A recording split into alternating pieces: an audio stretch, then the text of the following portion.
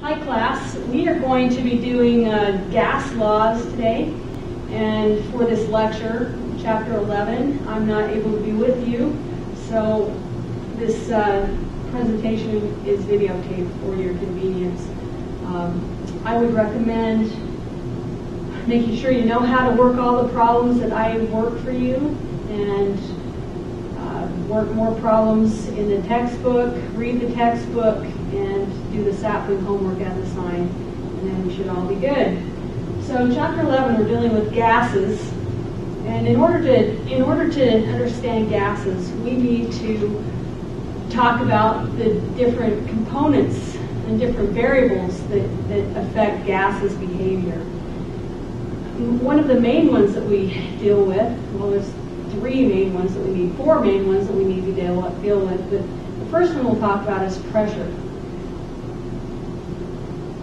Pressure is essentially the force of the gas molecules running into the walls of the container.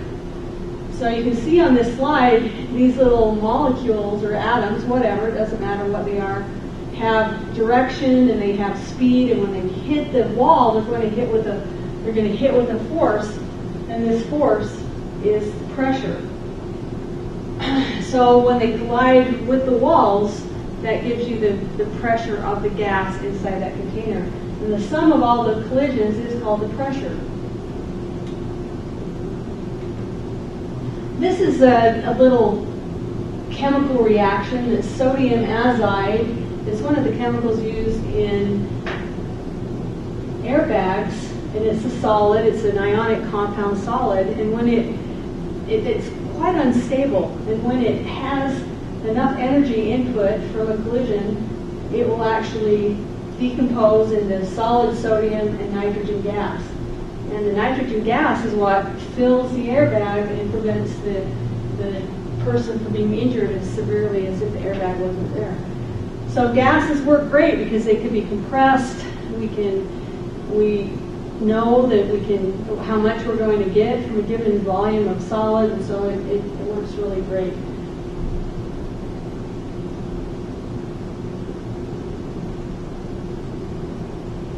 So here's a quiz question for you, and what I would recommend you doing is, when you're watching this, read the quiz and pause the video, and then see if you get the right answer. And the answer will be on the next slide. So pause the video right now and see if you can answer this question.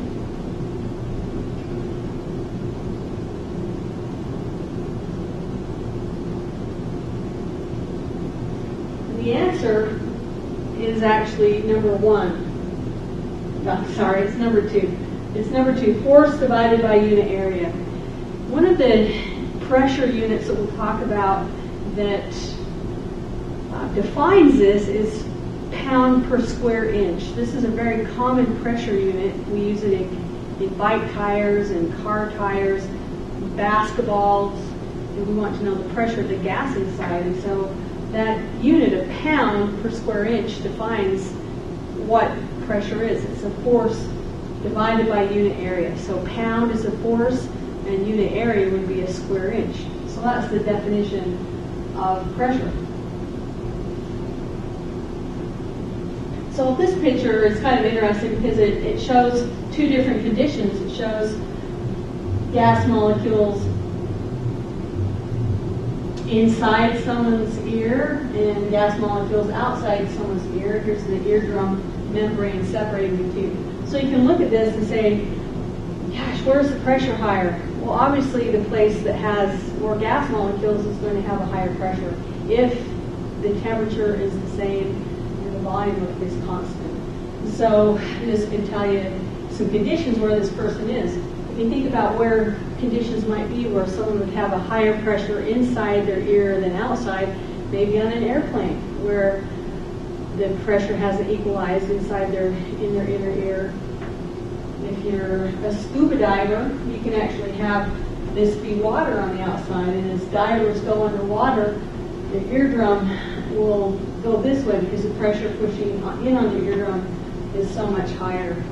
So that's one of the issues that divers need to do is how to equalize the pressure inside their ear versus outside in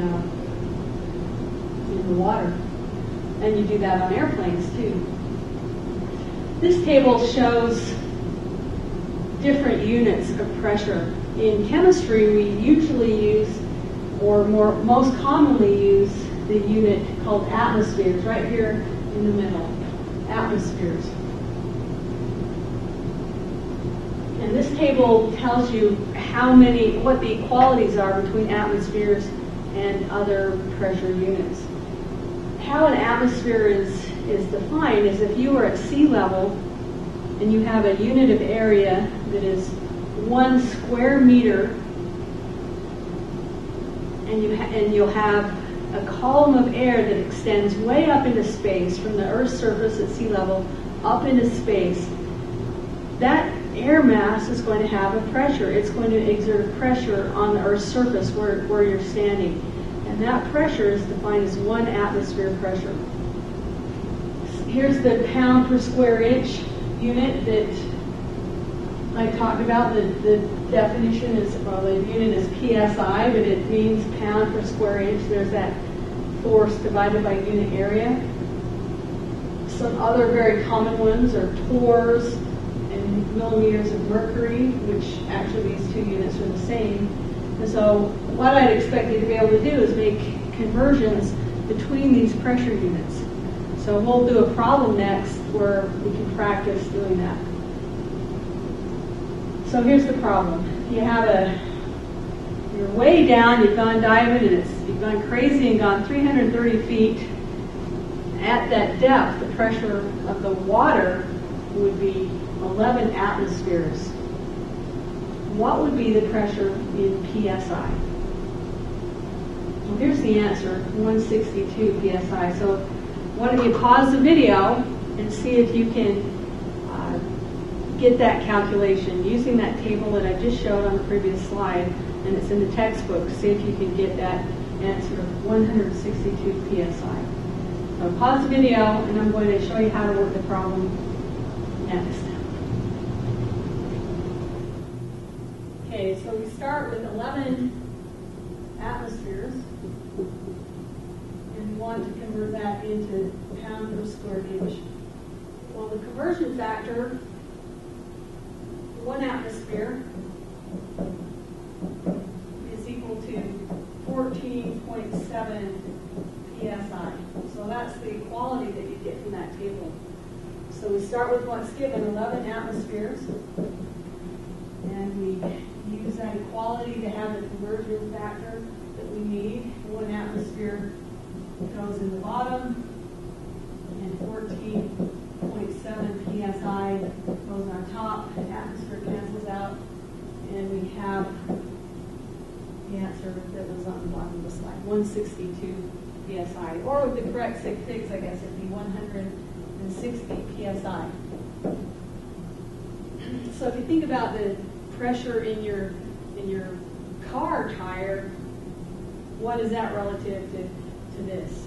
You know, bike tires could be 50 PSI or 100 PSI. Okay, we'll do the next slide. Okay, here's another problem for you to practice. This is a quiz question that we do in class with our clickers, but again, stop the video and see if you can answer this question.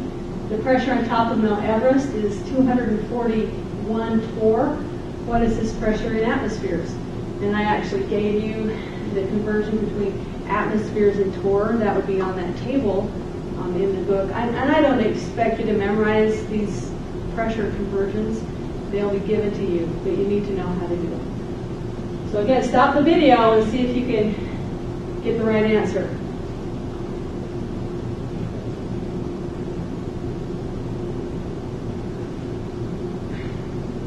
So the answer is 0.317 atmosphere. I will show you how to work that. All right, so we said it was 241. Okay, so we have 241 torr, and I want to convert that to atmosphere. And I know that 1 atmosphere is equal equal to 760 torr. So I would just use this conversion, 760 torr times 1, divide by 760 times by 1 atmosphere. Torr cancels out, and we're left with that 0.314 atmosphere. So if you're on the top of Mount Everest, you don't have very much atmospheric pressure pushing down on you, and people that climb Mount Everest have a very, very limited time that they can be at that elevation because there's just not enough oxygen to sustain life. 317 atmospheres. Sorry. The answer is 0.317 atmospheres. I remember the wrong one on the board. Anyway, so this is actually a picture of Mount Everest. Mount Everest is the mountain in the background that has the cloud billowing off of it. That's actually so high that it's touching the bottom of the stratosphere. We'll talk more about that later. Anyway, that's a picture of me when I was trekking in Nepal and went to the Everest region in Nepal in the Himalayas. Base camp is actually over here, and I was about at 18,000 feet in elevation when this picture was taken, a little over 18,000 feet, and base camp was about 1,000 feet below. So I knew exactly the effects of having limited oxygen at that elevation. It was very difficult at that pressure and low oxygen levels. This graphic shows what atmospheric pressure does. If you have a straw that has an open tube, and I don't know if you can see the laser pointer, but this tube is open to the atmosphere. The pressure inside the tube is the same as outside the tube, and so the level of the liquid is equal inside and outside the tube. So how some of these units of pressure were developed were by using a system like this, where the tube was evacuated, it had a vacuum in it, and you put the end of the tube in a liquid and you have the atmospheric pressure pushing down on this liquid, and the force will actually force the liquid up the column of that tube. So some of those pressure units are inches of mercury or millimeters of mercury, and that actually deals with the height of the column of liquid mercury that would be forced up that column due to the atmospheric pressure. So that's where some of those units come from, some of the barometric atmospheric pressures. This graph just talks about some of the pressure conditions that weathermen might report. This is what we call an isobaric graph, where like everything within this yellow line would have the same pressure. And you can see where the lines are close together. It's kind of like a topographic map where you have lines together, like in this region. It means that there's large pressure differentials, which typically is associated with storm fronts and air masses moving and pressure changes. And so, you know, you'd be able to tell where on this map the weather pattern is stable and where there'd be some storms coming in.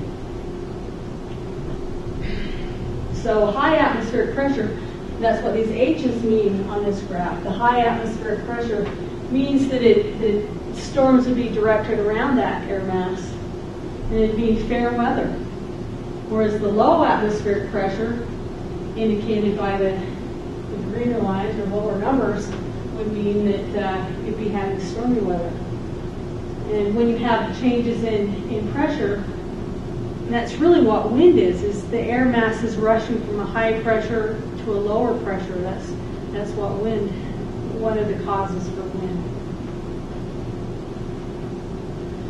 So now let's talk about these properties of gases that I've mentioned. We've already talked about pressure a lot, because pressure has lots of different units, and we need to understand what it is. And it's actually the force of the gas molecules hitting the wall of the container. But there's some other fundamental properties that we need to define. So the first we've defined already, pressure, and the common unit of that is atmosphere, and it's abbreviated ATM. That is the unit. The other one is temperature.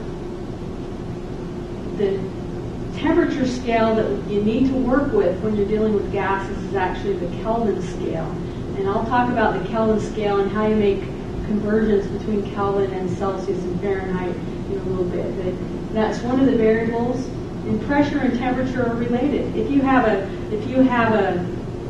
container that has a rigid volume, maybe a metal, a pressure cooker, for example, where the volume is constant, and you put that pressure cooker on the stove and you start heating up the material that's in there, the gases, what's going to happen is the temperature of the gas inside the pressure cooker increases.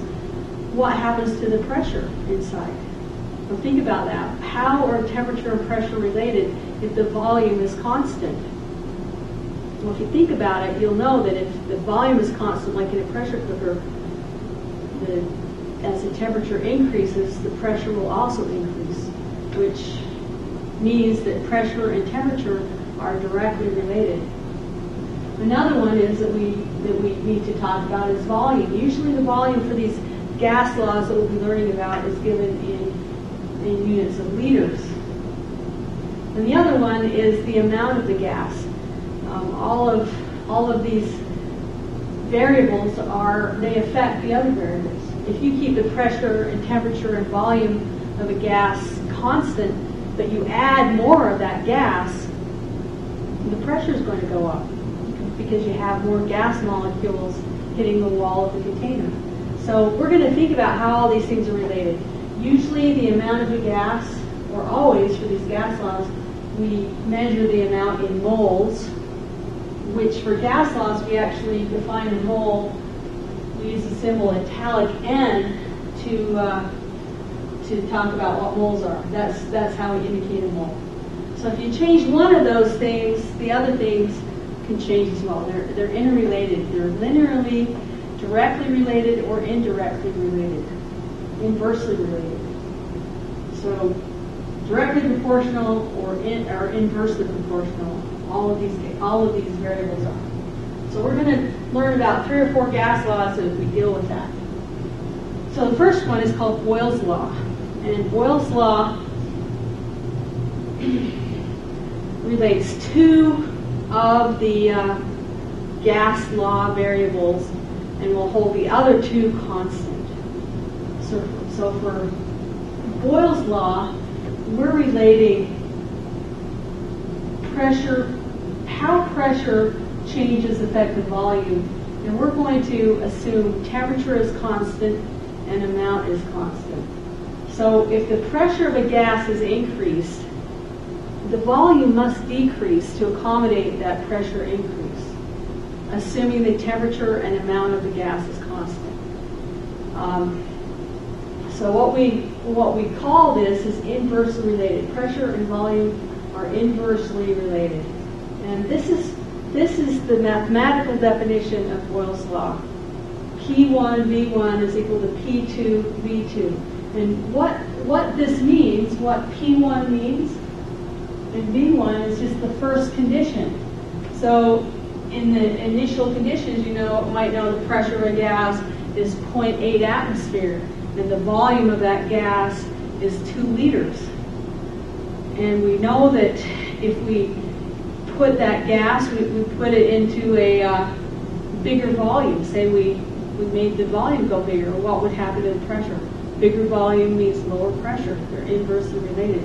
And that second condition is what the new pressure and volume would be. So we're going to do some problems with Boyle's Law, how you use this to solve problems. If you think on that is a YouTube link, if you want to copy and paste that, you can. I won't show it on this. But if you think on a molecular level why this works, you have the gas molecules impacting the surface of a container with a certain force, and that's the pressure. Well, if you increase the volume, it's going to take longer for those gas molecules to get to the surface, so that would mean the pressure would decrease. They're just not hitting as often. And just the opposite, if you decrease the volume, the gas molecules are going to be able to hit the walls of the container more frequently, and then therefore the pressure would go up. So that's what's happening on a molecular level. Molecules in a smaller space will collide more frequently with each other and the container. Therefore, as the volume decreases, the pressure goes up. And just the opposite, if the volume increases, the pressure goes down. So that's Boyle's law. This is a picture of Boyle's law. You have two conditions. This one would be the first condition, 1, and this would be the second condition, 2. So you've got a given pressure, whatever, we're just looking at a relative change. So here's a pressure with a given volume. If you decrease the volume, as we do in the second condition, these molecules are hitting more frequently, and therefore the pressure goes up. Now what we're holding constant in Boyle's law is the temperature of the gas. We're not changing the temperature of the gas, and we're not changing the amount of the gas. The number of gas molecules in both conditions is the same, or constant. So that's a picture of Boyle's law. So here's a bright slide. A scuba diver carries a 1.5 liter sealed plastic bottle from the surface where the pressure is 1 atmosphere to a depth of 90 feet, where the pressure is going to be 3.7 atmospheres. The bottle compresses to what final volume? Okay, so when you're working these kinds of problems, it is, let me raise the screen and I'll start working the problem. So hold on just a second. Okay, so what you need to do for these gas law problems is write down all the variables when you come to them in a problem. So as you read this, the scuba diver carries a 1.5 liter sealed plastic container. So gosh, I'm going to write V is equal to 1.5 liter plastic bottle, and obviously the bottle's empty because we're dealing with gases, where the pressure is 1 atmosphere. Okay, now what? So he goes down to a depth of 90 feet where the pressure is 3.7 atmospheres. Oh my gosh, we have another pressure condition. So I'm going to say initially this was the volume and the pressure. The second condition, the pressure changes to 3.7 atmospheres, and the question is asking, what is the new volume? That's what the question is asking. So we would use Boyle's law to solve this problem. If you remember Boyle's law, the equation was P1 V1 is equal to P2 V2. And we want to solve for V2, so we divide both sides by P2, and I'll rearrange the equation so P2 cancels out. V2 then is equal to V1 times P1 over P2. And now we just need to plug in the things that we've defined as V1, P1, and P2, and we'll get the second volume. So V1 is 1.5 liters times P1 was 1 atmosphere, and we divide by P2, which was 3.7 atmospheres. And notice our units work out, atmosphere cancels out, and we're left with units of volume. So V2 then is going to be equal to 1.5 times 1 divided by 3.7. And that is equal to, let me go to the next slide and we'll see what it's equal to.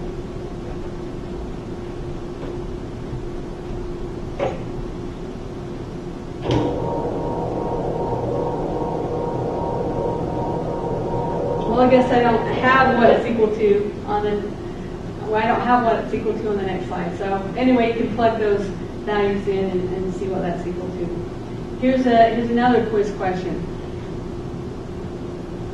What factor must the pressure change in order to decrease the volume of the gas from 10 liters to 5 liters? Assume the temperature and amount are constant. So because temperature is constant and amount is constant, we're dealing with Boyle's law. So if we want to half the volume, essentially, what factor must we increase the pressure?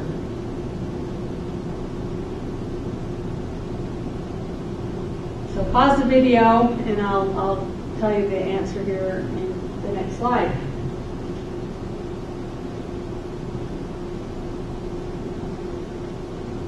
So the answer is you must increase the pressure by a factor of 2 if you want to half the volume. Okay, so just reiterating, what is held constant, or what is held constant in Boyle's law? In addition to the amount of gas, Boyle's law holds which of the gas variables constant? So we know amount is constant, and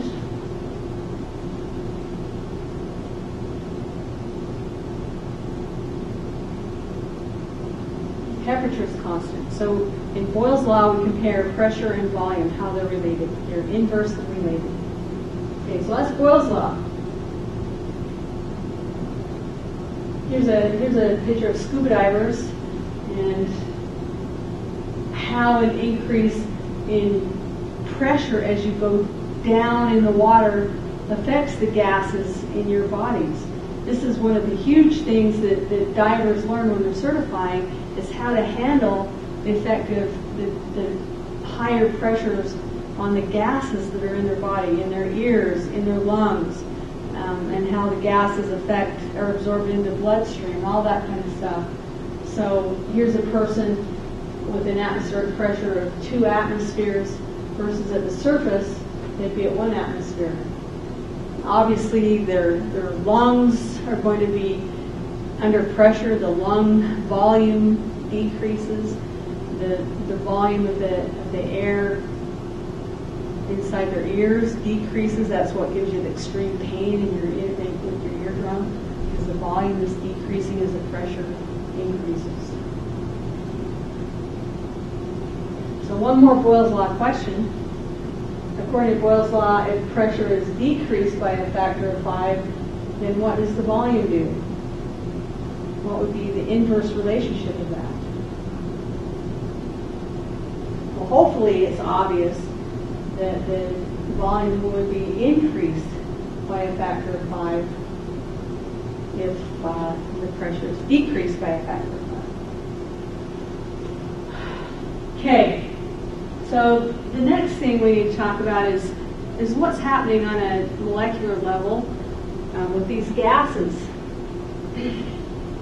The atoms and molecules that make up gases are in constant motion, and they travel in a straight line until they bump into something like another molecule or the wall of the container. When the temperature of a gas increases, what does that mean? What's happening to the molecules if the temperature increases? What is temperature? Well, that's a really good question. And we need to understand what temperature is and how it affects gases to talk about the next gas law. So essentially, if all temperature is, really, the bottom line is it's a function of the kinetic energy or the energy of movement of the molecules that you're measuring the temperature of.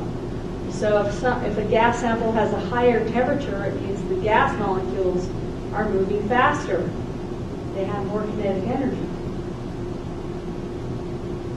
And as they're moving faster, the bottom sentence in blue, as molecules absorb heat or they get heated up, they are moving faster, therefore they're going to strike the surface that they collide with greater force. So what does that do to the pressure then? If the molecules are increasing their velocity, they're going to have an impact that's greater. Therefore, the pressure will increase. So temperature, as I mentioned before, is a function of the kinetic energy of a sample of gas. The higher the temperature, the more kinetic energy. The lower temperature, the less kinetic energy. And there are different temperature scales. This is not by far not the only scales that are used. There are other scales that are used for different things. But these are the most common. In the U.S., we use a temperature scale called Fahrenheit.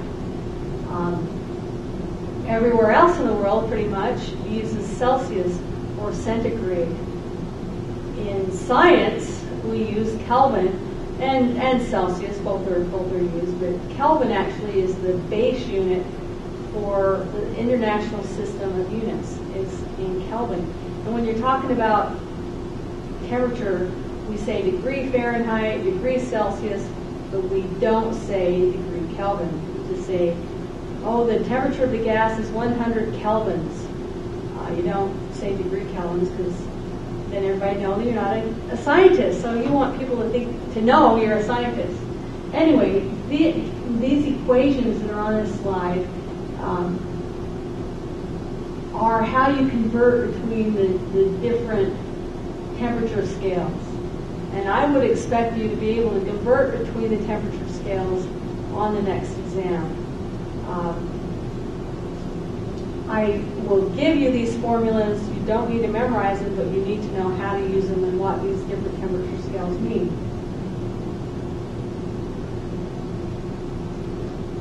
So here's some thermometers just with the different temperature scales. Here are some reference points. Absolute zero here on this 0 Kelvin is called absolute zero. And what that is, absolute zero, is where there is no more molecular motion, where the atoms stop moving. Absolute zero is, well, minus 273 degrees C and minus 459 degrees Fahrenheit. You can see as you go across the scale what they're equal to. Absolute zero is important because this is the scale that we use for the gas laws. If you don't use Kelvin for the gas laws in your temperature scale, you're going to mess up your problem. So remember to always use Kelvin. Here's some other where water freezes, 0 degrees C.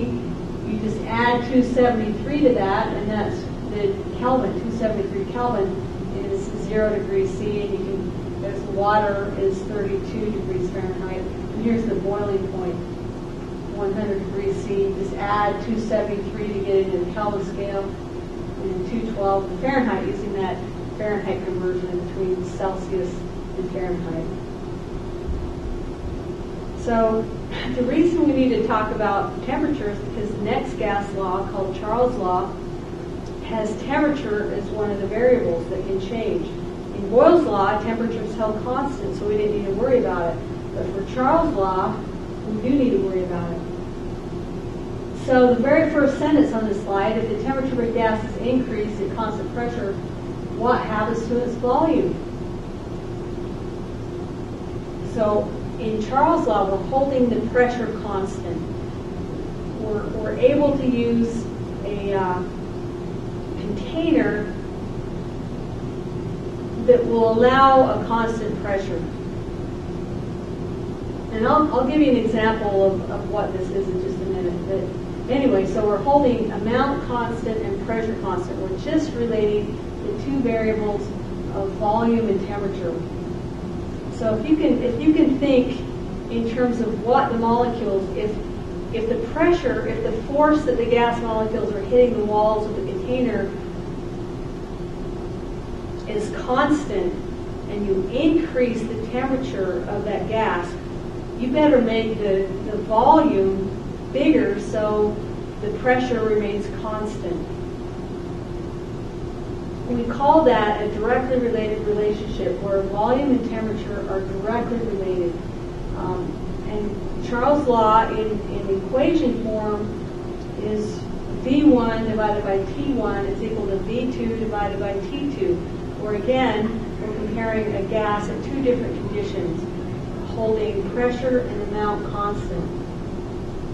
So if you think on a molecular level, that's what's happening is molecules absorb heat, they're going to strike with more force. So in order to keep the force the same, the volume must increase to keep that constant pressure. So that's Charles' law. So again, to reiterate, in Charles' law, what are we holding constant? We're holding the amount constant, and what is the other term that did not appear in that equation?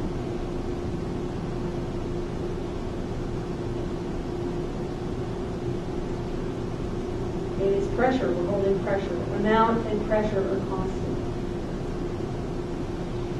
So one of the biggest things that students do in solving these gas law problems wrong, one of the most common errors, is that they forget to convert the temperature into Kelvin.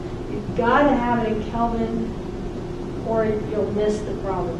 So I'm just warning you, and I promise you on the next exam there will be a problem that if you forget to change into the Kelvin scale, you'll get the problem wrong. So for gas laws, the temperature must always be in Kelvin. So this is a picture of Charles' law. And how is this a constant pressure? Let me just explain how this is a constant pressure condition. So here we have on the left we have a syringe that's in some ice water. Now the syringe has a plunger that has pressure pushing down on it. It's got the atmospheric pressure pushing down on it. And that's a constant force, isn't it? The pressure is constantly with the same amount pushing down on that syringe. Well, the gas inside the syringe is pushing back with exactly the same force as the pressure pushing down on the syringe. So the pressure inside here and the pressure outside are equal. And so because this syringe can go up and down, it's going to, and this is constant pressure, this is a constant pressure environment. Now you can see that when the gas molecules are put in ice water, the volume is quite small. If you put that same syringe with the same amount of gas in it, put it in some hot water, the volume is going to increase.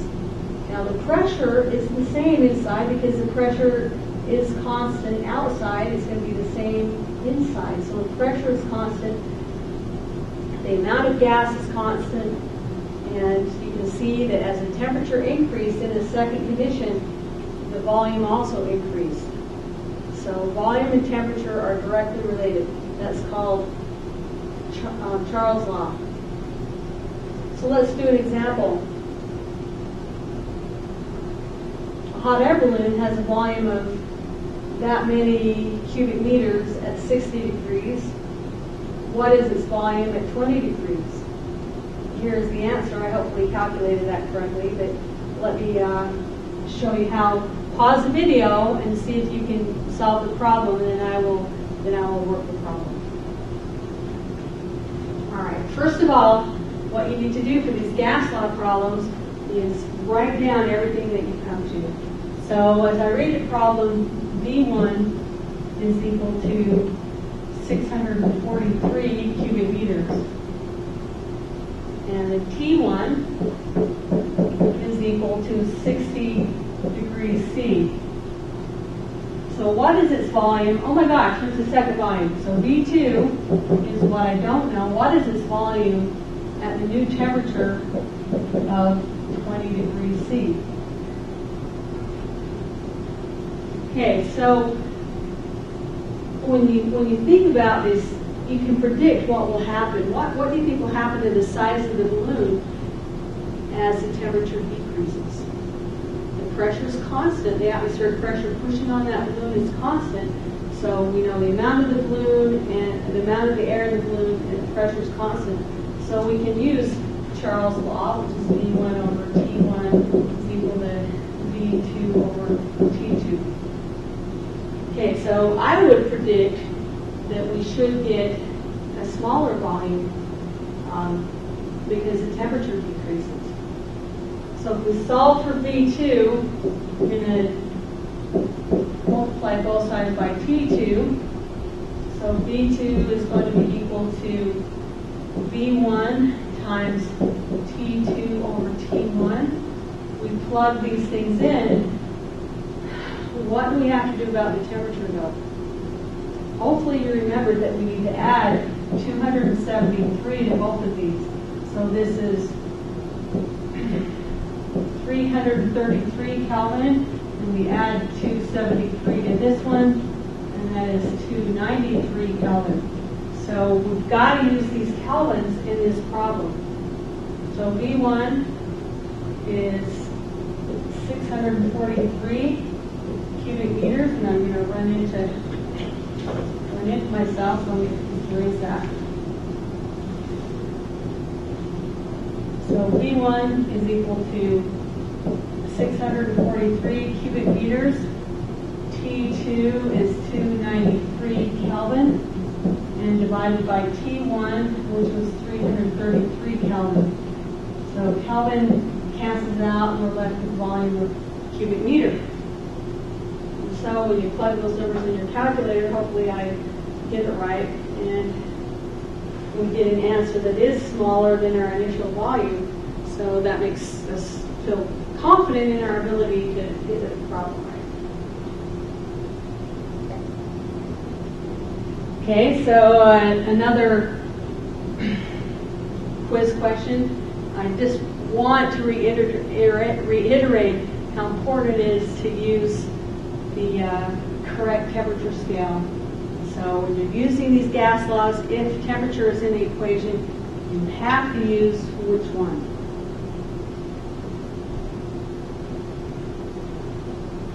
The answer is Kelvin. Okay, so here's another problem for you to work on. Pause the video and see if you can solve this problem, and then turn the video back on, and I'll show you how to work it and the right answer.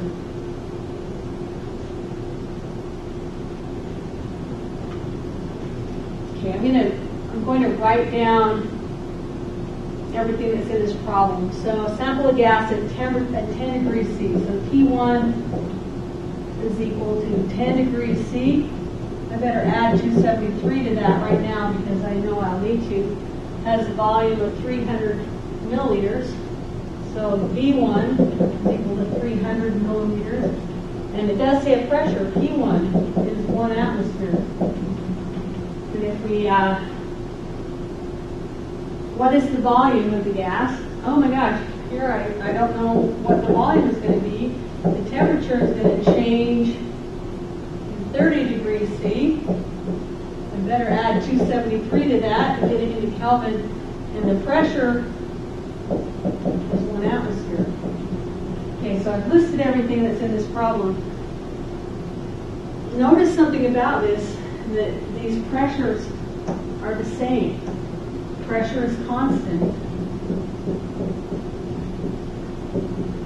And this problem didn't say anything about adding or adding more gas or taking away some of the gas. So the amount is also constant. When these two conditions are met, then we use Charles' law. Charles' law is V1 over T1 is equal to V2 over T2. We're solving for V2 again. So V2 is equal to V1 over T1 times T2. Plugging those things in, we've got to make sure that we have the right temperature scale. 300 milliliters times T. Oh, look, I did a mistake. T2. So T2 goes on top. That's going to be 303 Kelvin. And divided by T1, which was 283 Kelvin. So we take 300 divided by 283 times 303. So because the temperature goes up, you'd expect the volume to be a little bit higher. And indeed, if you did the calculation right, and I'll show you what the answer is on the next slide, the volume did increase. So the answer is 321 milliliters. If you did this problem wrong, and by not converting into Kelvin, you're going to get a substantially different answer than 321 milliliters. So if you made the mistake of not converting to Kelvin, you would get the problem wrong, and your answer would not only be a little off, it would be way off. So remember, you got to convert to Kelvin. So putting all these gas laws together into what we call the combined gas law is the next thing. So the combined gas law is just putting all of these laws, like I said, together. Charles' law, Boyle's law, the pressure temperature law that we didn't really talk about, but I kind of mentioned that with the pressure cooker, that obeys the pressure temperature law, holding the volume constant, what happens to the pressure as you increase the temperature. And there's some other laws that we can use, but they're all kind of embodied in this combined gas law. And let me write down the formula for the combined gas law, and then we'll solve this problem. So in order to solve this problem, you have to figure out which gas law to use. And so I will, let's stop the video for a minute, and I will start solving this problem, or you can start solving the problem using the combined gas law. And the combined gas law is P1 times V1 divided by T2 is equal to P2 times V2 divided by T2.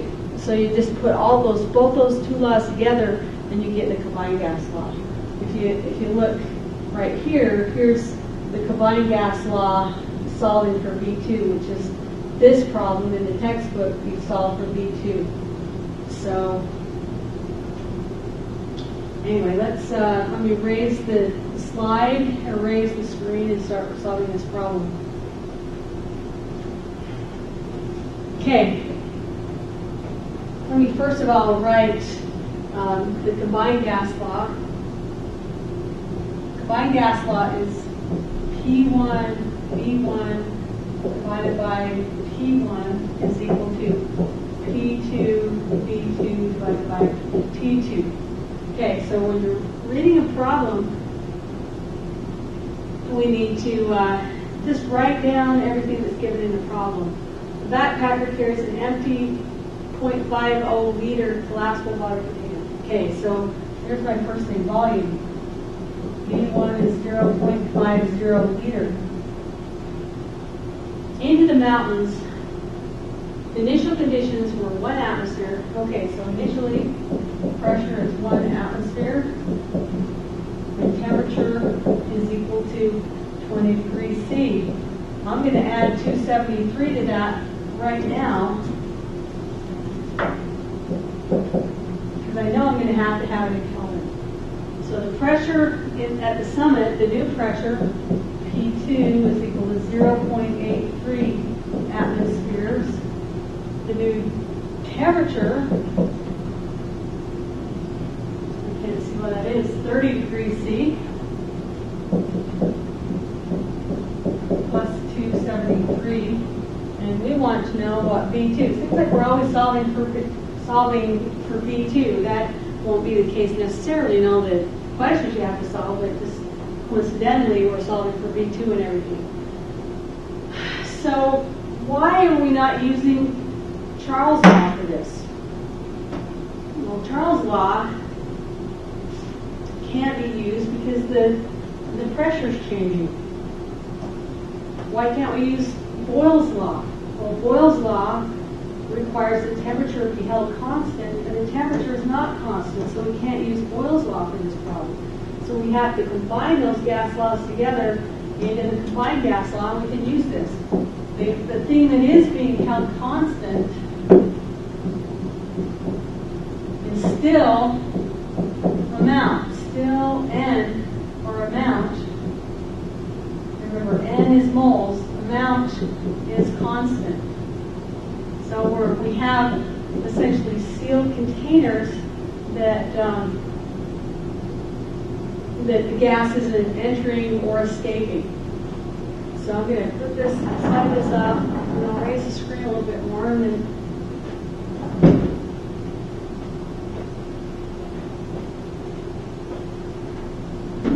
okay, so solving for this, solving for V2, let me show you algebraically. Here's the combined gas law. I'm solving for V2, so I need to multiply both sides by P2. That crosses out, and divide both sides by P2. And that cancels out. So we have V2 is equal to that big, those 5 variables. So we plug those in. V2 is going to be equal to T2, which is 303 Kelvin. P1, you got to keep track of what you're doing. Make sure you label everything. The V1 was a half a liter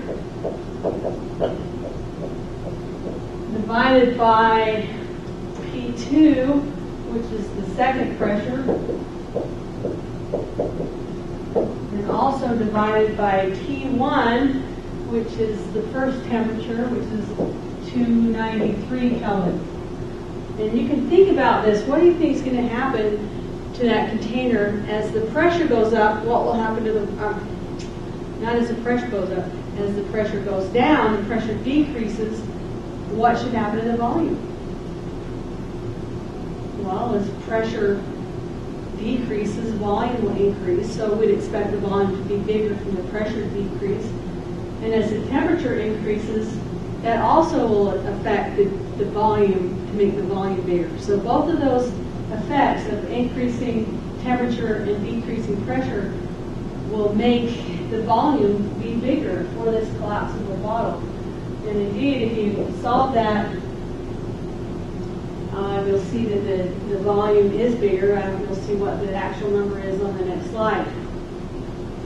And notice how all the units work out. Kelvin cancels out, atmosphere cancels out, and we're left with volume of liter, which is what we want.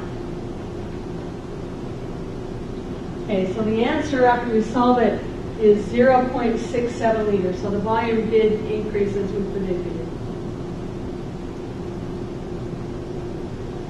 Okay, one more gas law called the ideal gas law. And this was, our book doesn't even talk about the ideal gas law, but I think it's important enough and easy enough to learn, just by me describing it. There will be some problems on the sapling homework that you will need to do with the ideal gas law. The ideal gas law is important because if you look at it, here it is, PV equal nRT. It's probably the most famous gas law, more than Charles and Boyle's, because it actually has amount in it, which, in chemistry we're always asking about amount. What's the amount of this? What's the amount of that? So pressure, volume, amount, and temperature, if you rearrange that and had solve for R, which is called the gas constant, we have the combined gas law, P times V divided by T divided by N. They're equal to a constant. So really, the ideal gas law is really the combined gas law. We just have a defined constant that all those things are equal to. So this is the kind of problem that you can solve using the ideal gas law. How many moles of a gas are found in a balloon that has a volume of 0.5 liter, a pressure of 1.6 atmospheres, and a temperature of 25 degrees C? Well, that is a more interesting question because it's asking how many moles. And if you can measure the temperature and the pressure and the volume, you can get moles. And so if you know there's essentially 4 variables in the ideal gas law. If you know 3 of them, you can figure out the 4th. R is given at 0.0821, and the units on R are liters times atmosphere divided by K times mole. Okay, so these units dictate what these things have to be in. All the other gas laws, I didn't say, oh, the pressure's got to be in atmospheres and the volume's got to be in liters. I didn't say that. The only unit that was required was temperature being in Kelvin. But for the ideal gas law, that R value tells you what everything has to be in. So you need to make sure that when you're solving these problems, if the pressure is given in something else, like 4, you'll need to convert that into atmospheres before you solve the problem.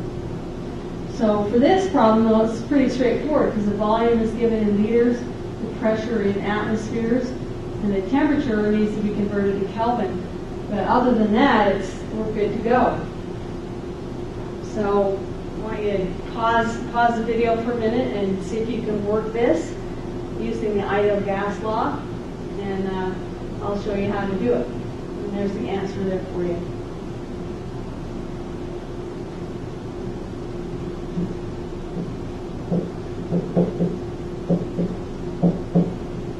Okay, again, listing all the variables. How many moles? So I want to know what moles is. What do I know? I know the volume of that is 0.5 liters. The pressure is equal to 1.6 atmosphere. And the temperature is 25 degrees C. I better add 273 to that to make sure that I do it correctly. So what's the other thing that we know? Well, we know R. R is given to us. R is equal to 0.0821, and the units on that is liter times atmosphere over K times mole. Okay, so this problem doesn't say, oh, the pressure changed or the temperature changed. It gives you one set of conditions and asks about one of the variables. That's how you know you want to use the ideal gas law. So if we solve for N is equal to pressure times volume over R divided by T. If we put in pressure is 1.6 atmospheres times the volume, which was 0.5 liters, divided by R, 0.0821. And the units are liter atmosphere over K times mole. It's kind of a pain to write those, but you need to do it to make sure the units work out. And temperature was 298 Kelvin. And I got that by adding 25 degrees to 273. So there you go. There's how you figure out how many moles. Once you know how many moles, if you knew the identity of the gas, you could find out how many grams were in that balloon. You could do all sorts of other calculations. So this is the ideal gas law. Make sure you do the sapling homework that tells you how, and that will give you practice. There isn't any practice in the textbook, but I thought it was valuable for you to know that.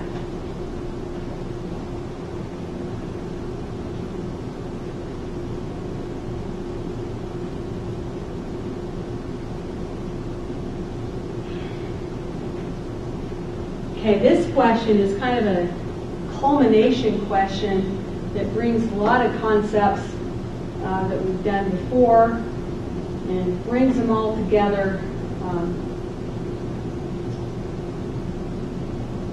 to solve a problem of a combustion problem. Now we can use the ideal gas law to solve this problem. So this question is asking, how many liters of oxygen are needed to combust with exactly 27.8 grams of methane at STP? STP is kind of a standard, it means standard temperature and pressure.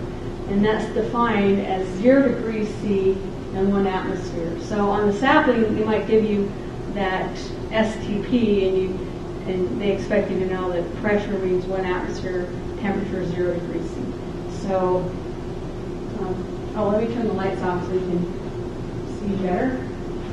Okay, so this question is, first of all, write a balanced combustion reaction. And then, once you know the combustion reaction, you can actually, if you know the amount of methane, you can actually figure out how many moles of oxygen. So that would be the next thing to do. And once you know moles of oxygen, how can you figure out the volume of oxygen required?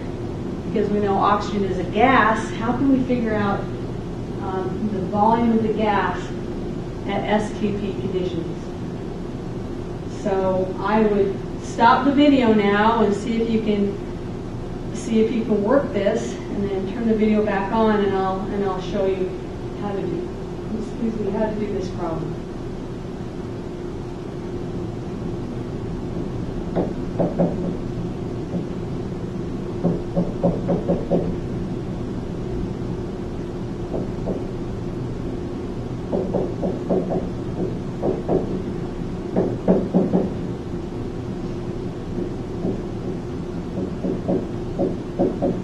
Okay, so I've just written what this problem is asking us to do. We have 27.8 grams of methane, and I want to know, my question is, what is the volume in liters of the O2 gas required to react with that? So that's my question. Well, the problem told you this is a combustion reaction. So we, first of all, really need to write a balanced reaction. So we know combustion is methane plus oxygen reacting to form carbon dioxide and water. Okay, so that's the normal combustion reaction that we talked about before. And we need to balance this. So it looks like the carbon is balanced already. Hydrogen, we need to put a 2 in front of this hydrogen. Now we have 4 on both sides. Oxygen, I have 2 on the reactant side, 1, 2, 3, 4. So if I put a 2 in front of this one, I think everything's balanced. So now we have a balanced reaction. This question is saying I think 27.8 grams. I better 27.8 grams of this. And I'm comparing these two things. I want to know the volume in liters. So that's my question. All right, well, before I would ask how many grams of O2. Now we can actually ask about the volume. So I would, first of all, start by finding out how many moles. We have 27.8 grams of methane. I convert that first to moles. Let's see, methane's molar mass is 12 plus 4 is 16. 16.0 grams of methane for every 1 mole of methane. Grams cancels out. And so I know how many moles we're dealing with. From the balanced reaction, 1 mole of methane will require 2 moles of O2 in order to react. So I've successfully just calculated how many moles of oxygen that is. You plug that in your calculator, and I didn't even bring a calculator, but maybe I did do this calculation. So the moles of oxygen is 3.475 mole of O2 will be required. But the question didn't ask about mole of O2, it asked about volume.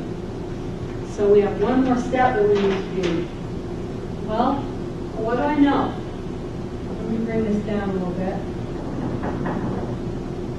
Well, now I know N. N is equal to, what was it, 3.475 3.475 mole of O2. Well, I want to know volume. This is looking an awful lot like a gas law, ideal gas law problem. Because I know R, I always know R, that's 0.0821 liter atmosphere over K times mole. So it looks like if I use PV equals nRT, I know pressure, I know N, I know R, I know T, I can solve for V. V is going to be equal to nRT over P. So now I just plug in everything that I figured out in the problem. So V is going to be equal to 3.475 mole times 0.0821 liter atmosphere over K times mole times temperature, which is 273 Kelvin, all divided by the pressure of 1 atmosphere. So there we go. All the units cancel out. Mole cancels out here. Kelvin cancels out here. Atmosphere cancels out like that, leaving us units of volume, which is what we want. So after all that work, we get a volume of 77.9 liters. In order to react with 27.8 grams of methane, you would need that volume of oxygen gas to completely react with that. So that's kind of a culmination problem that brings a lot of concepts together, which if this was easy for you or doable, then yay, good job. If not, we need to study a little bit harder.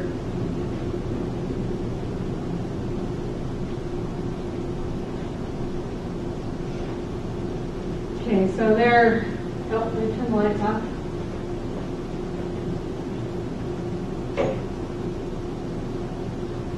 So the answer to this, I just showed you, so this is kind of silly. It's number 3, 77.9 liters. Okay, well, let's see what's next. We've covered pretty much all of the gas law problems, all the calculations that you need to be able to do for this chapter.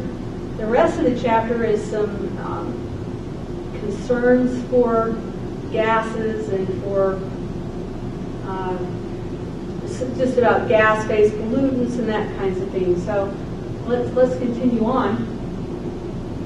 Which component is not typically found in the combustion or composition of the air we breathe? What do you think? So pause the video and see if you can figure out the answer. Yeah, chlorine gas is the answer. Boy, we don't want to be breathing chlorine gas. Chlorine gas will kill us in high enough concentrations, so we want to make sure that we don't breathe chlorine gas. There is a little bit of naturally occurring chlorine gas generated like in some ocean chemistry, but it's so reactive that it doesn't stay in the atmosphere very long to cause a problem. But all the other things are natural components of the air that we breathe. Here are all of these. This is from our textbook. By far the biggest component is nitrogen at 78%, followed by oxygen. Argon, which is a noble gas, is the third most abundant component of the atmosphere. Carbon dioxide, fourth. This column in the middle is part per million, and oftentimes they'll tell you the part per million of carbon dioxide, and it does refer to the percent. So 350 part per million would be 0.035%. This number is what has scientists really concerned as this number goes up, because more people are burning fossil fuels, or more fossil fuels are being burned. The carbon dioxide concentration increases, which increases the effect of a greenhouse gas. And we'll talk more about that.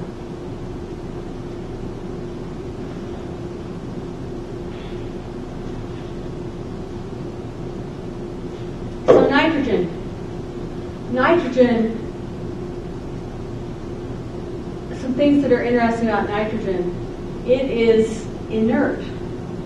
It's a good thing our atmosphere is mostly made out of nitrogen because it doesn't react with anything. Tasteless, colorless, non-flammable, inert. But the interesting thing about nitrogen is that everything alive needs nitrogen in order to stay alive. So here we are bathed in an atmosphere rich in nitrogen, but we can't use N2, nor can plants or other animals. And so how nature has come up with a way to get nitrogen in a usable form is by bacteria that can break that nitrogen-nitrogen triple bond and get the nitrogen into a form that's usable to plants and animals. In the 1900s, a couple German scientists actually came up with a way to create ammonia, which is essentially reacting nitrogen with hydrogen to form ammonia. And once that process to artificially break that nitrogen triple bond was created, boy, the world changed. We could have an unlimited amount of fertilizer and explosives and all this kind of stuff, all because of a couple German scientists in the early 1900s figuring out how to do what nature required bacteria to do. It's called the Haber-Bosch system. You can look up about the Haber-Bosch system and how that changed the world as we know it. Oxygen is very reactive. The oxygen in our atmosphere is necessary, and it's for life as we know it. And it's a good thing our atmosphere is only about 20%, because if our atmosphere was higher than 20% oxygen, our lifespans would actually decrease. Oxygen is so reactive that in too rich of oxygen environment, our cells break down, our nasal membranes and lungs would be damaged just by having too much oxygen. So our atmosphere has just the right amount of oxygen. Oxygen is used in combustion, as we know, and rusting. It's just, pretty much the oxygen in our atmosphere drives the chemistry for life as we know it. The carbon dioxide is essential for plants. Carbon dioxide is a reactant for plants. Carbon dioxide is a product for animals and people. So carbon dioxide is our waste product, that it's necessary for plants in order to do the photosynthesis. So we have a really good cycle of plants needing carbon dioxide and us exhaling carbon dioxide. The problem is, in the Industrial Revolution, people figured out that they can burn coal and make energy. And once that happened, then the natural cycle of CO2 and O2 was disrupted in a horrific way for our planet's future. Because carbon dioxide is one of the main products of combustion. In environmental chemistry, we talk about sources and we talk about sinks. A source of carbon dioxide would be fossil fuel combustion.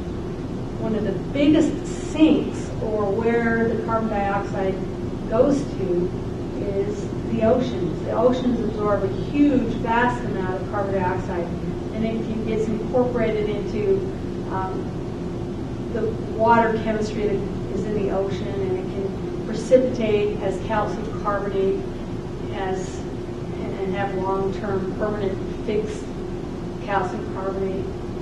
So the oceans are really important as far as this carbon dioxide cycle goes. Some of the argon, neon, and helium are trace gases. They are noble gases, but they are found in the atmosphere. And they're chemically unreactive. Let's talk for a few minutes about the atmosphere. This part of the chapter in the textbook is going to deal with some pollutants in our atmosphere. And to me, this is the most important type of chemistry because, boy, I tell you, if you don't have clean air, it's just not good. And we live in an area where the air in the winter is really, really bad. We'll talk about some of those issues. But here is the atmosphere. We live in the troposphere. The part closest to the ground is called the troposphere, and it goes up about 10 kilometers, or about, I don't know, what is that, 8 miles? That's where pretty much all the chemistry happens, where all the weather is. It's just so important. The next layer is the stratosphere. That is a hugely important layer for one main reason, because that is where stratospheric ozone is found, which protects the Earth's surface from harmful ultraviolet radiation. The mesosphere and ionosphere are thinner and thinner. There's, essentially almost getting to the vacuum of space as you go up into the ionosphere. The mesosphere, there's enough gases there that you begin to see shooting stars. In the ionosphere, there's enough gases there that it reacts with some of the cosmic radiation coming from our sun and other places, and that's where the colors that are found in the aurora borealis and the aurora australis are found in the ionosphere, way high up, when there's not very much gas. So we're mostly going to focus on the troposphere. This is just seeing if you're paying attention the last 2 minutes.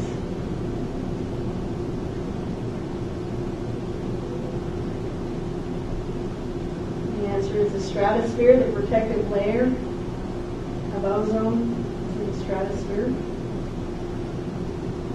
So I'll go through this pretty quickly. You can read about this in the book, but the troposphere is the interesting part, at least in my mind, because that's where all the chemistry happens, where all life exists, where all the weather occurs. If ozone is present in the troposphere, it is really, really bad, because ozone is very, very reactive, and it is a pollutant. If you live in an area where there's photochemical smog, like Mexico City or Los Angeles, the ozone concentrations can be so damaging to people's health. It's a really big concern. So ozone is a pollutant that happens in tropospheric chemistry. We don't like it here. We do like it in the stratosphere, though. In the stratosphere, that's where the ozone is that we like, and it's necessary there. If ozone isn't there, our plants wouldn't be able to live like they do. We would have increased risk of skin cancer. There'd be all sorts of really bad issues if the ozone layer was gone. I'm just going to talk about these pollutants just for a little bit, because these are pollutants that our government, with the EPA, has determined can be very, very bad for human health. These are called the criteria pollutants, or the main ones that we need to watch out for in tropospheric air. And I'll go through each one of these.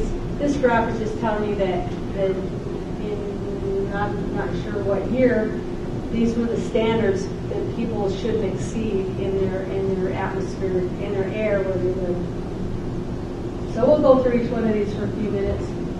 Most of these pollutants are a result of fossil fuel combustion. So, boy, I tell you, fossil fuel really has wreaked havoc on our planet. So SO2, sulfur dioxide. The problems with sulfur dioxide, it is a contributor to acid rain, which can destroy forests and lakes. Acid rain can dissolve statues, marble statues. It also can form particulate matter, that PM10 or PM2.5. That PM stands for particulate matter that's really small in diameter. And PM10 and 2.5 are something that's becoming more and more important to not be exposed to. What happens with PM10 and PM2.5 can be very damaging to people, especially heart and lung, respiratory illness, and heart disease. But SO2 is a precursor to that, emitted from coal burning power plants and smelters. The PM 2.5 is the one that's really being focused on now. And what it means is it's particles that are very, very small, about 2.5 micrometers or microns. A human hair is about 100 microns. So these particles, you can't even see them with your naked eye. And they're so small that they can get deep into the lungs where they can cause all sorts of problems and have some inflammatory responses in our bodies. They originate from secondary chemical processes, some SO2 or nitrates in the air reacting to form the particulate matter. So this is a really big concern, and Utah County is a really bad place to be in the winter because of the particulate matter in its form, during the inversions that happen. So here's some of the problems with PM 2.5. Heart and respiratory problems. We also can lower visibility in scenic vistas. Visibility degradation is affected by these small particles. And so there's a lot of concerns with particulate matter. Mostly in the news we hear about the heart and the health problems that PM10 cause. Carbon dioxide. Boy, that's not good to be exposed to. It essentially binds to the hemoglobin in the blood more strongly than the oxygen, and so it diminishes your blood's capability to carry oxygen. When that happens, your brain activity is impaired, and it can kill you. And it's a really bad thing to be exposed to. Carbon monoxide is always present whenever you have any combustion. Some of the combustion doesn't happen perfectly, and you're exposed to carbon monoxide. Ozone is part of photochemical smog, like I mentioned, and essentially the ingredients of photochemical smog are unburned hydrocarbons coming out of car exhaust or from evaporation of gasoline, and sunlight and nitrogen oxides, and what you'll get is a murky soup with ozone in it that is just so bad for you. It's really bad for young people. It impairs the lung function of children or asthmatics, people that are at risk and really susceptible to having ozone damage in their lungs, and healthy people too, for that matter. NO2 is a problem because it also occurs when combustion happens. And it is one of the ingredients for photochemical smog and acid rain. So NO2 is one of the pollutants that we keep our eye on because it is an ingredient for so many other bad things. If you go into the Los Angeles basin, you'll see this brown colored haze. Well, that brown color comes from NO2, from all the combustion that's going on. And it is really one of the ingredients that is so bad because it makes particulate matter and actually ozone. So NO2 is just a bad pollutant in the atmosphere. Lead is something you don't want to be exposed to. It used to be an additive in gasoline, but that was outlawed in the 90s, luckily, because lead worked really great in combustion engines, but unfortunately it would come out in the tailpipe and get into the soil, and people could be exposed to lead, which anytime you're exposed to lead is a bad time because it impairs your neurological functions, your kidneys, your liver. It's toxic, and so luckily lead was outlawed for automobiles. It still could be emitted from smelters and battery plants, and maybe the Caka copper mine might have some lead emissions just anytime they're smelting. Carbon dioxide is a problem because it is a greenhouse gas. And every time you burn fossil fuel, you emit carbon dioxide into the air, and that is the biggest source. The biggest sink is the oceans, like I mentioned before. And the biggest problem with CO2, it doesn't, I mean, we exhale CO2, it doesn't hurt us physically, but what it does is increases the greenhouse effect, which means the temperature of the air in our troposphere increases. And as the temperature of the air increases, the global temperature of waters also increase, and you have a phenomenon called global warming. In 1970, the government enacted a Clean Air Act that regulated emissions for these criteria pollutants. In 1990, there was really the big deal as far as the Clean Air Act, because not only did they make amendments to it, but they actually put punishments if people didn't get their act together and obey the Clean Air Act levels for pollutants.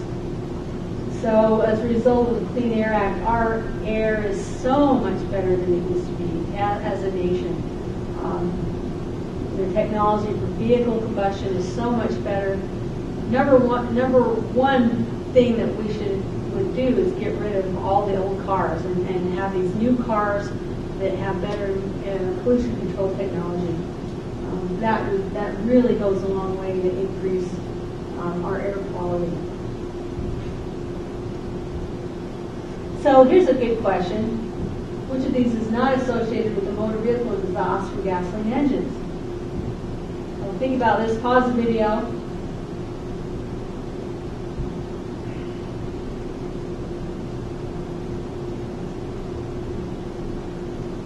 And the answer is sulfur dioxide.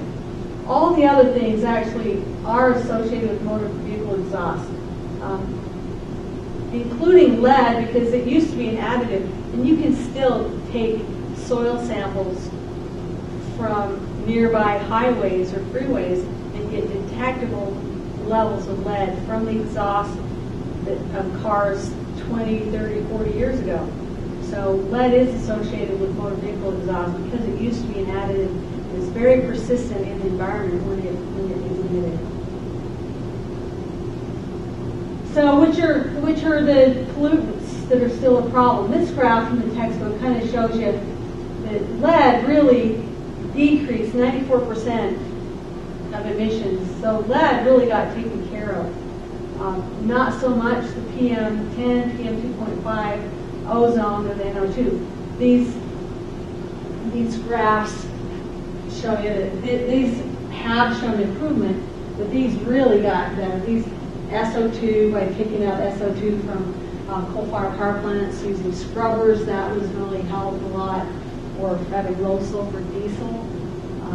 Carbon monoxide was decreased just from having better catalytic converters on vehicles. Lead was just pretty much removed from gasoline, and that really solved the majority of the problem. So let's talk about global warming for a few minutes, and then we'll talk about the ozone hole, and then we'll be done with this chapter. So this picture shows how a greenhouse gas works. As sunlight comes down, it goes through glass, the wavelength becomes longer, and it bounces around in here and heats up the air in a greenhouse. Well, the same thing kind of happens in our Earth's atmosphere. Our Earth's atmosphere contains many greenhouse gases, not just carbon dioxide, methane. The number one greenhouse gas is actually gas phase water molecules. We like that our planet has greenhouse gases, because if we didn't have an atmosphere that had those gases in it, we wouldn't be able to have life on Earth. You look at the other planets in our solar system that don't have greenhouse gases, their atmospheres are uninhabitable, essentially. And so, the greenhouse gases are our friends. It makes the atmosphere just the right temperature for life as we know it to exist. And how these greenhouse gases work is that certain molecules can absorb radiation that comes in from the atmosphere. They absorb it by, their bonds will vibrate or shake or rotate, and they absorb it, If their bonds are just right, then they'll re-emit a longer wavelength of light. So it takes higher energy, smaller wavelength light and makes it into longer light wavelengths. It actually essentially traps heat inside our atmosphere. Therefore, we have a greenhouse effect because of these greenhouse gases. So this is a natural carbon cycle. Down here, it talks about it shows how the CO2, this is a big sink for the CO2. The ocean is by far the biggest sink for the CO2, but the rest of it, is pretty much cyclical. Respiration, decomposition, and that's opposite of photosynthesis. You can have fires that burn trees, or a tree can die and re-emit the CO2. So this is just a cycle, a global carbon cycle. Now, we interrupted that normal cycle by starting to burn fossil fuels like crazy about 120, 30 years ago. This graph kind of shows how the concentration of CO2 is increasing. And this is taken from ice core data. Scientists can actually hit ice cores and get the CO2 that's trapped in the ice core. And if they know how the ice core is, they know what the CO2 level was at that particular year. And so you can see that the Industrial Revolution really started to kick in the mid-1800s, and it started ramping up at the turn of the century. And just keep using more and more people using more and more fossil fuel. And here we are in the 1960s. The much better data in the 1960s. They didn't need to use ice core data. And this is kind of interesting. You've got the up and down peaks here, and that just shows how trees getting leaves makes the carbon dioxide level go way down, and then as the trees stop uptaking carbon dioxide to make leaves, the concentration goes up. So that's why it's squiggly like that. But the general trend is up. And we are pushing 400 part per million of CO2, which is a really high value. There are some people that say, oh, the Earth's warming is just a natural cycle. But you can't ignore the fact that if you increase the concentration of something that has an effect, that effect will be increased. You can't argue that logic, because we are increasing the concentration of carbon dioxide, and it is a greenhouse gas. Therefore, the effect of carbon dioxide must be increasing the greenhouse effect. Now, granted, there are other cycles that the Earth goes through that just the distance from the sun can affect temperature, or the angle of the Earth's poles relative to the sun can affect things. But we still need to err on the side of caution, saying that our input of carbon dioxide unnaturally over the past 130 years has caused an effect of increasing our global temperature. It is a very difficult problem because people like to use cars, they like to have electricity by coal-fired power plants. It's very difficult to take care of the CO2. How do you get rid of CO2? It's very inert. It doesn't react with anything really. Once it's CO2, it just stays in the atmosphere. It doesn't really go away. The only way it goes away is if it's absorbed into the ocean's waters for long-term storage. So there's lots of people proposing some long-term storage for CO2, but it is a very, very difficult problem. What we need to do is try to minimize how much we use, and therefore the CO2 will go down. So our book talked a little about the Kyoto Protocol, and this happened a while ago, where the industrialized nations leaders got together and said, we need to kind of put a damper on how much fossil fuel we're using. But it was just kind of like the United Nations. It was just some ideas with no enforcement. There's no way to make a country do something. The United States and Australia didn't ratify this protocol. They didn't agree to what was being stipulated. And there was no enforcement to make people do it anyway. So anyway, you can read about the Kyoto Protocol and how it was an attempt for the world to get a handle on this, but it really wasn't effective, nor did people really abide by anything in the Kyoto Protocol. Okay, the last little thing in this chapter we're going to talk about is ozone and the ozone layer, and one of the interesting problems associated with that. So this quiz is kind of gearing up for that.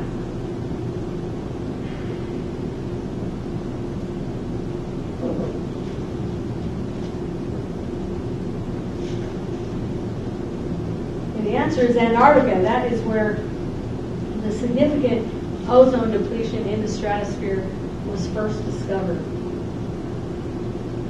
Something caused an ozone hole. Something that people did caused a measurable impact in ozone concentration in the Antarctic, in the stratosphere. Which one was it?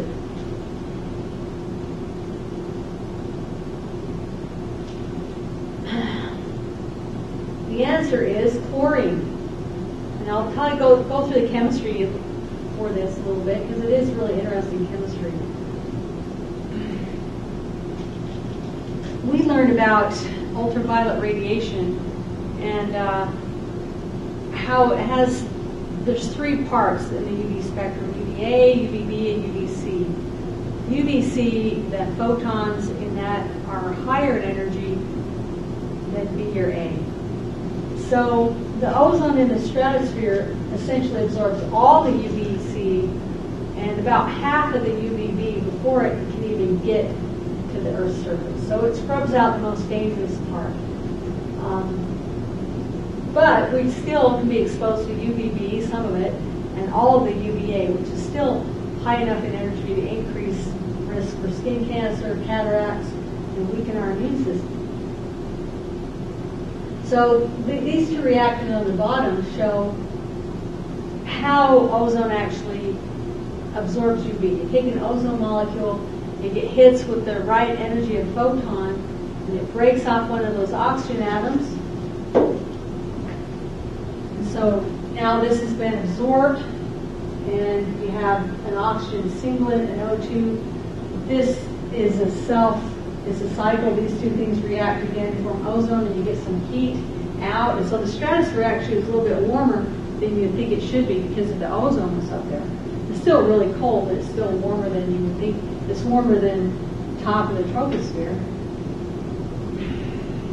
The problem with the ozone layer was discovered in the 1980s, and the culprit, it was determined, are chlorofluorocarbons. This word CFC stands for chlorofluorocarbons.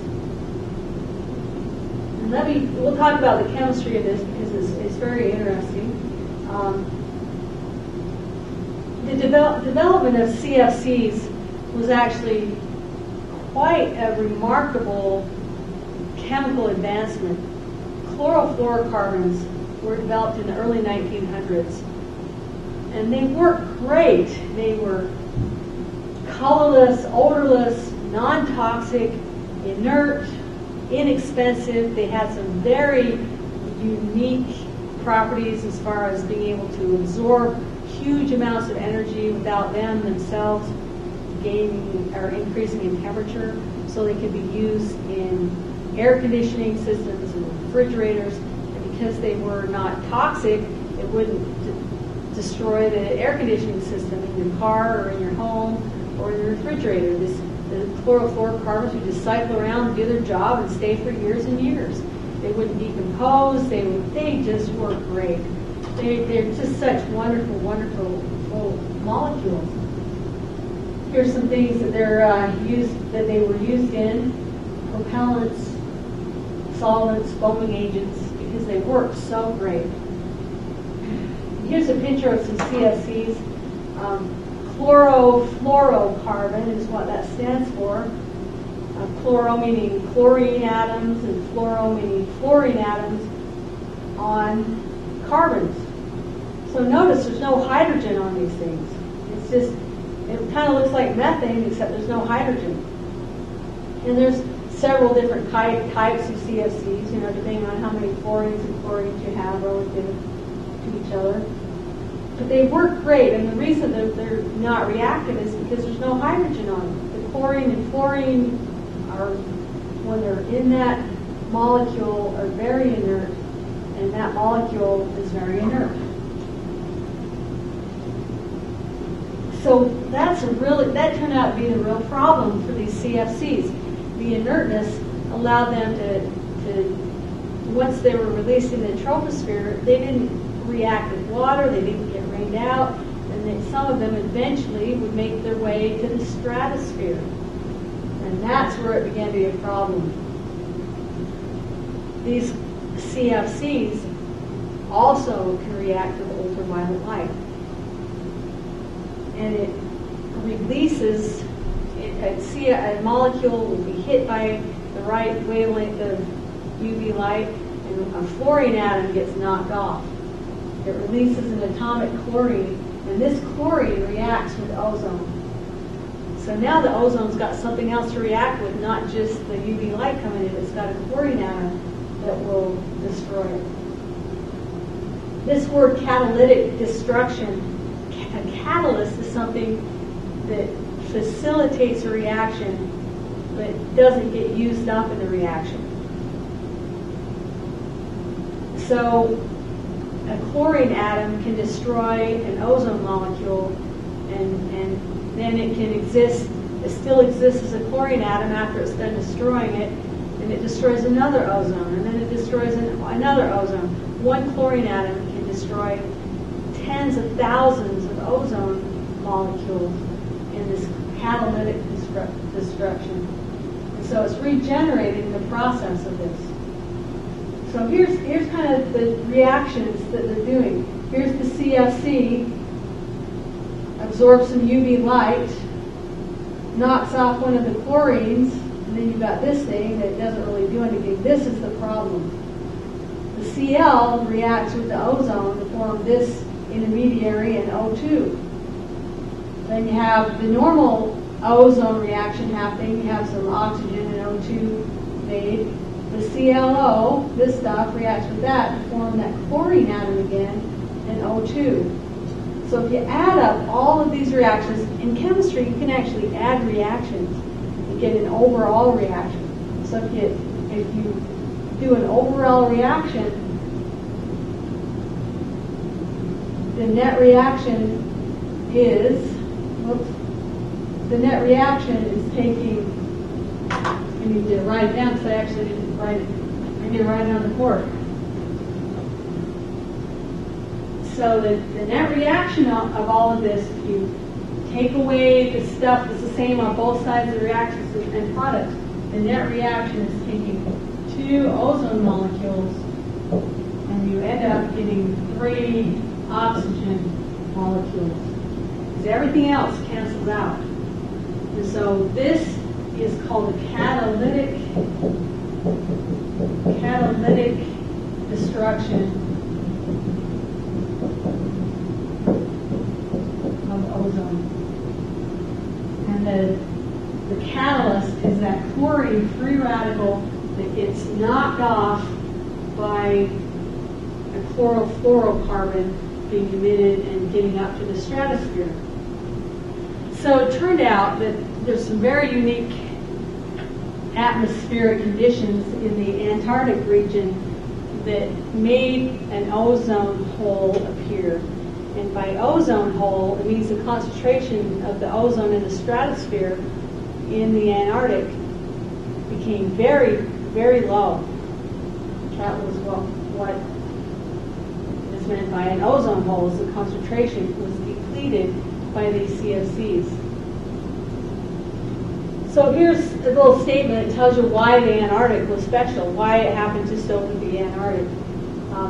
The Antarctic turns out has very unique atmospheric conditions. There's a polar vortex that keeps the air masses isolated, and the temperatures get really, really cold. And there's no sunlight for a long, long time. So these chlorine-free radicals can actually build up. They can react to form Cl2. It's kind of stored there until the sun comes out. And as soon as the sun comes out, those chlorine just starts gobbling up the ozone like crazy. And it decreases the concentration of the ozone like nothing else. These are some pictures from the 70s and 80s and 90s that show ozone concentration. The one on the top left, the light blue, means that there really wasn't very much ozone in the Antarctic in October.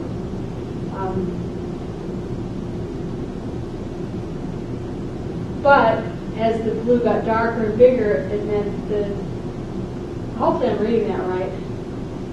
I think I am, because the CFCs were banned, and then the ozone hole started healing itself.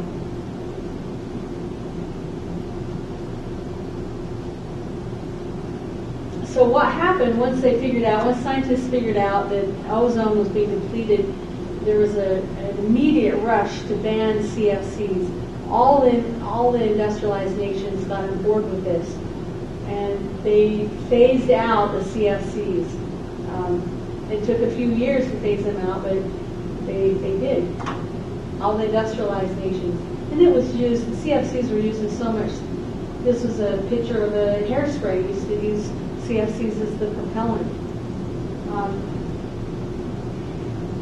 So the Montreal Protocol was the kind of the international cry for CFCs to be limited. George Bush phased out CFCs in 1990s, the mid-1990s in the United States, and that deadline was met.